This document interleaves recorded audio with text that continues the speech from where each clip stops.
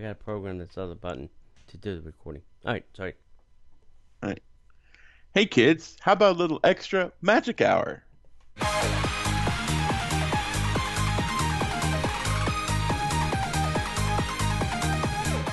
Ladies and gentlemen, boys and girls, welcome to the Extra Magic Hour podcast with your hosts, Tony Casanova and Parkhopper John. Oh, hey everybody, welcome to the Extra Magic Hour. This is the show just for our Patreons. This is show 1 out of 2 that we do each week for you guys. So glad that you were here. Tony, how are you doing tonight? Very, very good. I do want to say I sent an email out last week. We're going to try and post these videos. I think we're going to post them I think we could do them on YouTube in a private area, if I'm not mistaken. Yeah, we could do that. Is there a way to put them all in one place? Maybe we should create a private YouTube channel. This way they don't have to get all the individual links. Oh, that's interesting. Well, they could probably link. We should probably be having this conversation offline. Sure, but we could. I thought we could I'd create give them a little update. We could create a playlist, and we could link to the playlist. But if we wanted to do individual videos, we could probably make that happen. Yeah. If we created a whole new channel, then they can just subscribe to that whole channel. True. Or we could just upload it to Patreon. The video? And have the video there, and then we could still have the audio. As the RSS feed? Yeah. So we have the video as one post, and then the RSS feed is a separate post. It's people still be getting the RSS feed. Yeah. I think they want some kind of notification. But all right, we'll finish that up. We'll figure out a way to get it to you. But there was a lot of interest in because they like seeing us monkey around while we're doing this. Well, that's okay. All right, fine. And we do monkey around. We could also look at maybe Vimeo or something. I looked at Vimeo, and there's a cost now with Vimeo. Oh, okay. Well, yeah. Then I guess we'll just have to start playing some of by YouTube's standards. And now that we've gotten the music thing sorted out, it shouldn't be a big deal. So yeah, well, we could do YouTube. That's not a big deal. We could do a playlist or something. Right. We'll figure it out. Okay.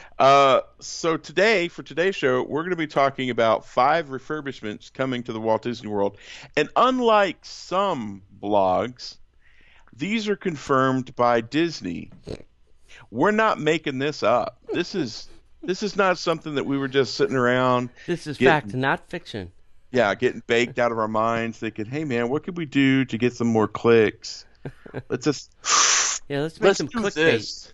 Yeah, these are confirmed by Disney, so you don't have to worry about that. Disney parks are constantly changing. Refurbishment is a way of life if you're a Disney fan. Oh yeah. But sometimes it's difficult for guests to keep up with that. Operating times change. And the latest news regarding your favorite attractions is not always readily available. No. So attractions, resorts, shops, restaurants, all those things get changed and refurbished using the Disney vernacular. So here's some of the big upcoming changes that are either confirmed by the respective parks or at least, I wouldn't say rumored, I would say backed up by enough fact to where it's not made up. Yeah. In the near future. So this month's refurbishment updates include some unexpected refurbishments at Animal Kingdom, a very short closure at Hollywood Studios, plus the end of a long-running refurbishment at one of Walt Disney World's most popular resorts. Yeah. And if you like change for the 50th, Bob is going to make sure you have change because he's adding 50 new things for the 50th. Now, I've heard that again, and that's coming from a Disney source. That Bob is on a rampage. Yeah, but I think he'll mention it at the expo. We don't know. Yeah, but I mean, of those 50 things, are they attractions or are they just 50 experiences? We don't know. We don't know what we don't know yet. We'll find soon. I could see him standing up in front of D23 and going, "Okay, guys, we know how excited you get when you come to a Disney theme park. Yeah. So the number 27th thing is waking up at a Disney resort, and you get the opportunity to do that in 2021. At one of the 7 new hotels we're building. That's right. That's right. Well, all right, so you take the first one, buddy. Sure. Next, first up, actually, is the Primeval Whirl at Disney's Animal Kingdom. This is confirmed. The dates are now from now till July 3rd or later. They don't have a exact reopening date. Several weeks ago, actually back on June 17th, and I think we had mentioned this even in the regular news show, Walt Disney World Resort released an advisory incoming guests that Primeval World would be closed until further notice due to an unspecified technical issue. And though we still don't know the exact reasons why this is happening at this attraction, Disney has confirmed that the attraction will be closed through at least July 3rd, which means that while they could theoretically see this attraction reopen on July 4th, I doubt that. There's no guarantee that will actually happen, and as of July 3rd is the date best case scenario right now. Guests with Fast Pass reservations for Primeval World during this extended downtime will receive a replacement Fast Pass for the attraction of the same tier automatically in their My Disney Experience app. I've heard that what they're doing is they're refurbishing it to guarantee it breaks at least one of your vertebrae every time you ride the attraction. Dino Land doesn't do it for me. I don't know. It needs something. Dinosaur is a very rough ride. Primeval World is a very rough ride. There's not like a spectacular show over there like there is in the other areas. Well, I mean, unless you count the Finding Nemo at the other, just on the other side of it. Yeah, but isn't that considered Asia? The Asia Pathway, or? I think so. Yeah, I think so. Yeah, I get it, man. I mean, outside of doing the Dino Land parties, there's really a dance party in Dino Land with Donald Duck. Yeah, I don't really, and no offense to Donald Duck, but I don't really get a lot out of Dino Land. Now, we've got a friend who and me. We've got a friend. By the way, did you see that they confirmed what Woody's last name is? No. You not know this? No. I can't believe. Okay, well, I'm gonna tease you with this until the end to the live show. Oh, I'm gonna go pull out my Pixar book. I know what Woody's last name is. So we've got a friend in us who thinks that Dinosaur is like the perfect Disney attraction. And I'm like, yeah, other than it tries to break my back every time I'm on it. Huh. But and I don't disagree. It makes a great Indiana Jones attraction. Yeah, but even still, I mean, the attraction, the theming is great, the story is great. It's just, it's a very rough ride. It seems like every attraction in Dino Land is difficult on the back, right, or the neck. Yeah. So anyway, this is a story. The next thing is we found out that this story is not outdated. It's actually confirmed and it's open now, which is Bibbidi Bobbidi Boutique. Right. Is now open at the Disney's Grand Floridian Resort and Spa. A whole brand new Bibbidi Bobbidi Boutique location has been added to the Grand Floridian and is opening now. It used to be the Ivy Trellis Salon, which itself is being relocated into the Senses a Disney Spa area. Right. So is the Grand Floridian no longer going to be a spa? Because if the salon is taking over the spa area. I think they're just adding this to the spa area. Right. Gotcha. Yeah. So now Disney's announced that this new location will be opening August 6th, which we've heard that it's ready for taking reservations now. Right. Reservations can be made through the online reservation system at DisneyWorld.com, or you can call 407-WDW-STYLE. Style. Yeah, we talked about this on last week's show. Yeah. Did we need another Bibbidi Bobbidi Boutique? Oh, I think they're going to put one in every deluxe resort. I really do. And this resort has in the afternoon, don't they have the Princess Parade? Yeah. Yeah. It's synergy there. Yeah. But what about a princess or I guess pirates over at the Polynesian resort? Yeah. But what princess are they going to do over at the Contemporary? Oh, they'll make it work. Yeah, they'll figure it out. Yeah. It'll be Cinderella because it's close to the castle. Well, there you go. They go, look, there's my castle right there. There you go. Yeah, just go to Yeah. the top of the world bar, and there's your Yeah. castle. Yeah. There's your castle, Bob. There's your sign. Next up, the Epcot entrance. We've talked about this quite a lot. This is confirmed, and actually one side is completely gone, Yeah. and it's looking nice. No, I it wanted to does. go over there and just like do a cartwheel through that area, but it's just too hot right now. I'm gonna have to. I just reschedule, want to so. see you do a cartwheel. Yeah, I wanna romp and frolic through that area. La la la. So you were there when they put the stones in, right? I was there before the Stones were there. I've been there after the Stones were there, and now I'll be there again when the Stones are gone. Wow. So that's the thing that I think is funny. Mm. There's a lot of Disney fans who are like, "Don't take the stones away. I mean, they're such a part of Epcot." No, Like they weren't a No. part of Epcot before what, 20 years ago? yeah. Just think what that space could be utilized for. I know, right? Projection shows on Spaceship Earth, and they had shows there. Go look for Epcot. Just Google Epcot Circus at Epcot, or Epcot Circus, or Circus at Epcot, and you will see there used to be a show right there. Right. Anyway, the project to remove the Leave a Legacy tombstones, as I'd like to call them, began last month as work began on the new Epcot entrance design. And we're going to hear more about Epcot 2.0 at the expo, so stay tuned. Right. And now over half of the concrete slabs, well, one side, let's call that the half, of the project are gone. The walls are down, so you can go, like I said, frolic among the area now. Right. Means we're likely looking at only 1 or 2 weeks, one God, if I could talk. Looking at only a week or two more before all of the Leave a Legacies are gone from the Wow. park. And that will be a lot.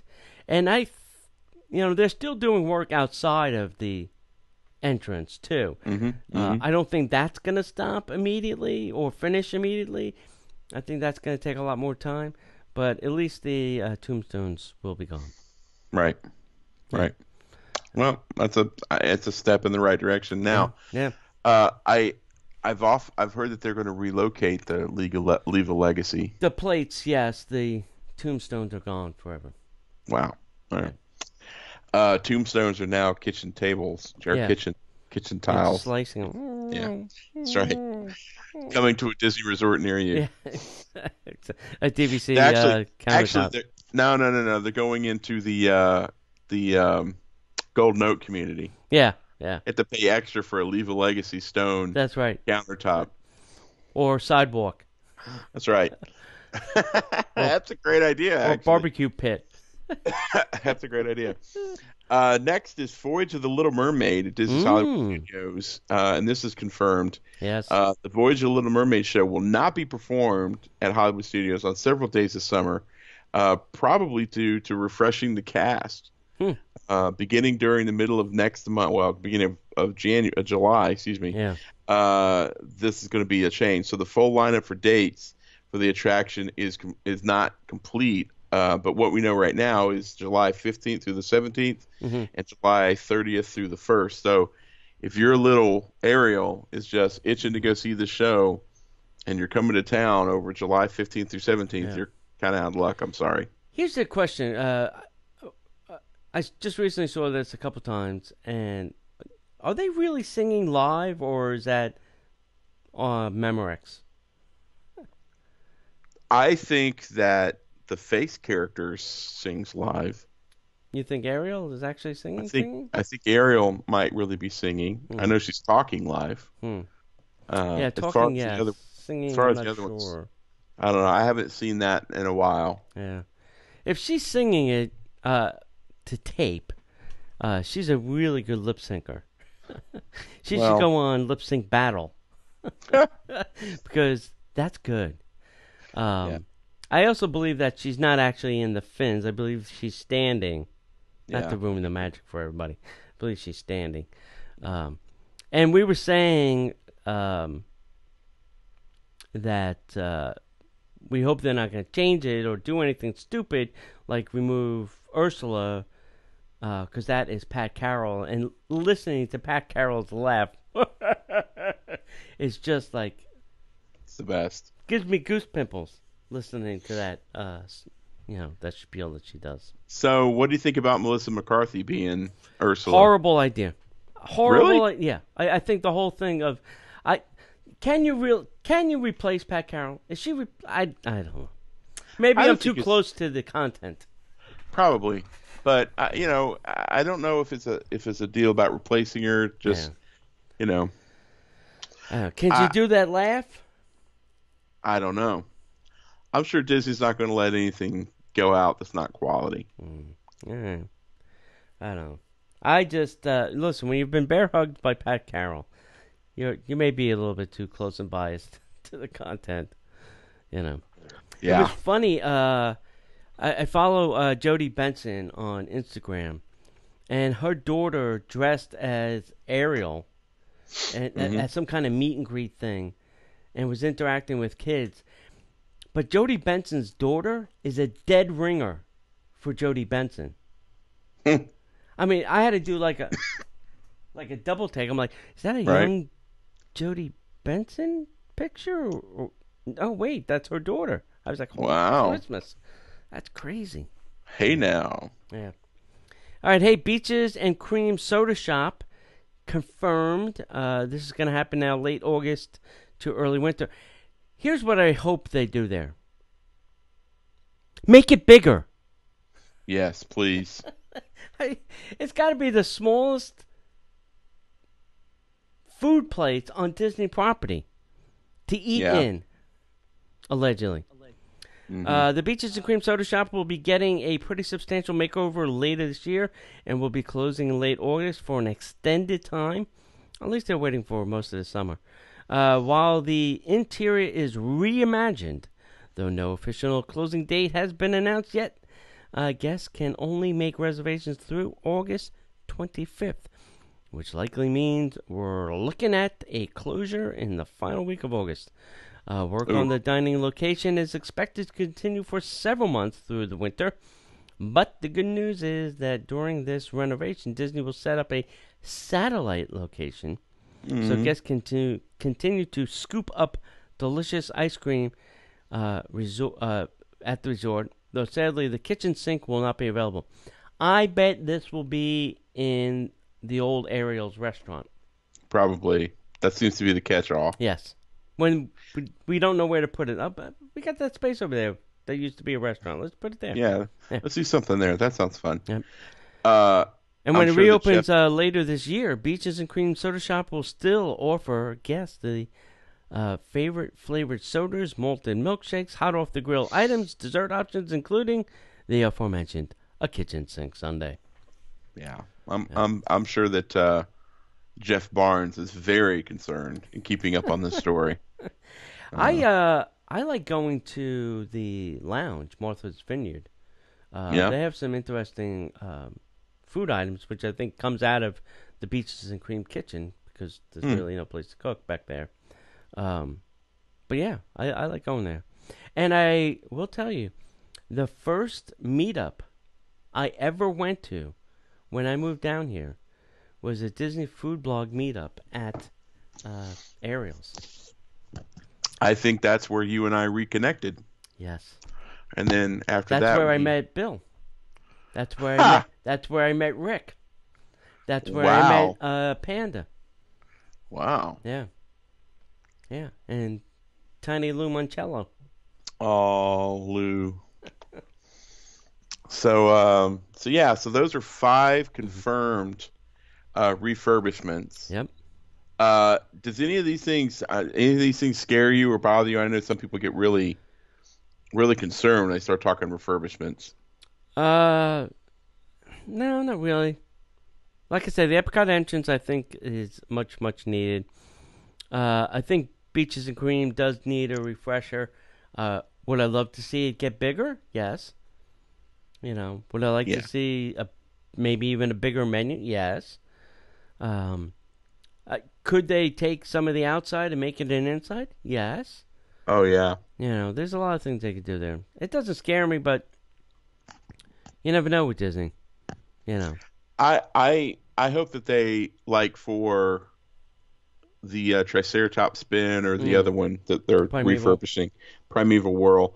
I would love for them to refurbish those rides a little bit to make them a little bit more comfortable and to make them a little bit more accessible to every guest. Yeah. Because those seats are kind of small. Primeval.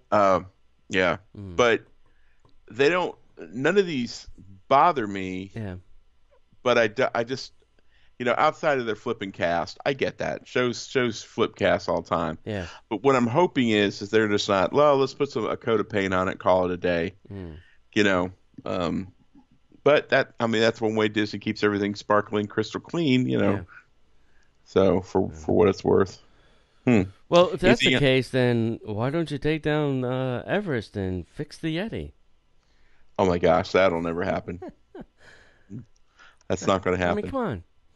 I mean, they could take it down for a little while, cut the hole to prepare for said, and then during the whatever Disney thinks is their slow season, I don't know when that is anymore. Yeah. Yank the thing out, and then months later go back and fill in the hole. I think there's so many problems with that concept. I think that's what everybody's thinking. But I think in actual, I think that's an actual problem because of the way that ride was built. Yeah.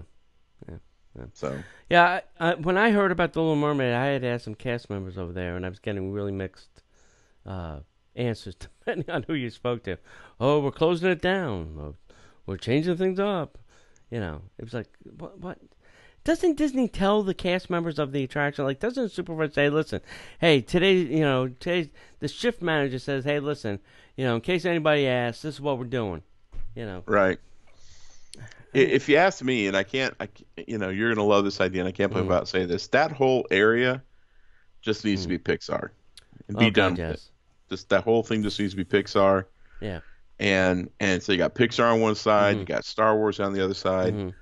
And just be done with it. And I don't understand the thing that's bothering me. I think about any of these changes, and we didn't mention it in this story, is they took the artists, Animation Academy out of Hollywood Studios, and they're putting it at Epcot, in Animal Kingdom.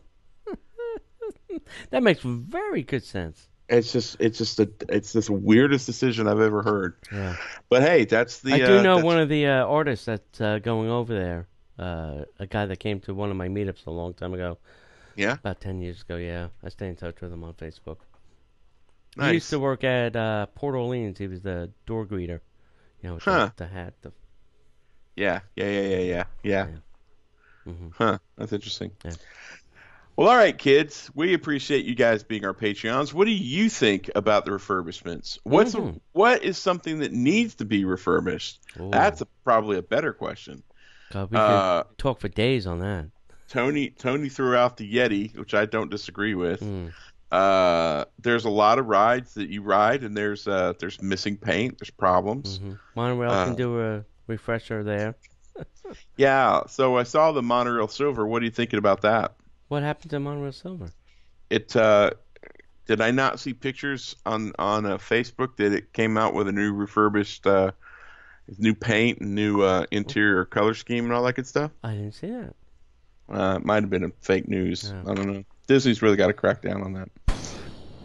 Wow. Well, they wrapped Monorail yellow in Toy Story 4 characters. So that. I'm looking to see if I can find anything for it. But what's something that you guys think needs to be refurbished? Yep.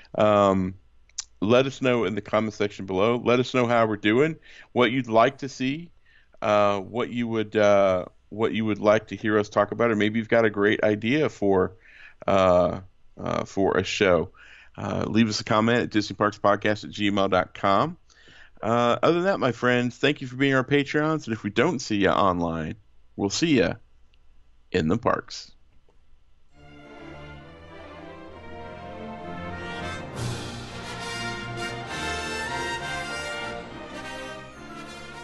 The Extra Magic Hour podcast is not affiliated with the Walt Disney Company.